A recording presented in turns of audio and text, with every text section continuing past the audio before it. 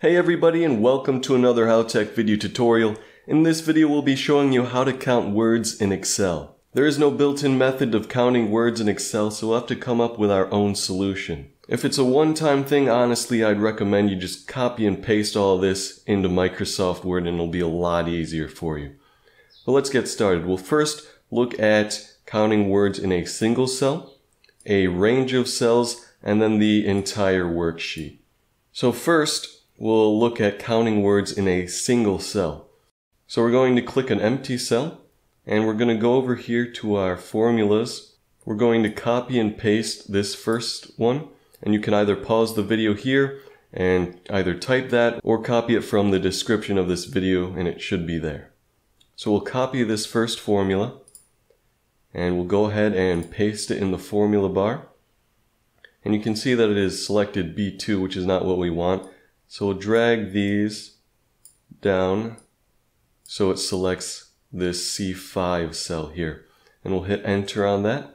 And you can see that it has one word in this cell, which is correct. Pears and apples. Now we have 3 words in that cell. Perfect. So now we'll look at word count in a range of cells.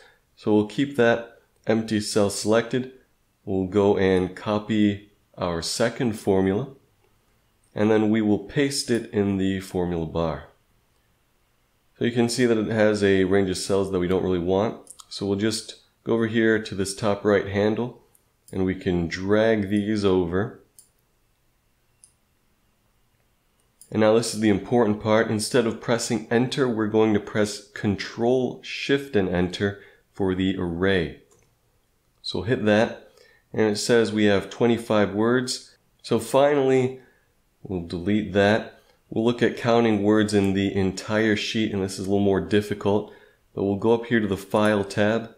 We'll hit Options, and we'll go down to Customize Ribbon and check the Developer box.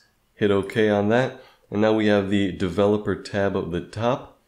We'll click that. We'll go to Visual Basic, and now a new window is opened up. We will click Insert, Module, and now in this new sort of notepad-esque window, we're going to type in our Visual Basic code, which is right here, and we'll just select all of that and copy it and paste it here. And here's the full code if you want to type that down. And then we're just going to either hit F5 on the keyboard or click this play button, and that will run the code for us.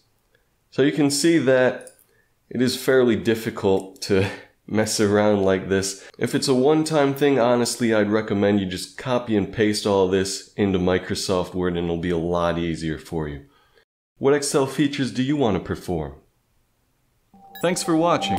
If you liked this video, don't forget to give it a thumbs up and subscribe to our channel. And make sure to press the bell button to be the first to know about our new videos.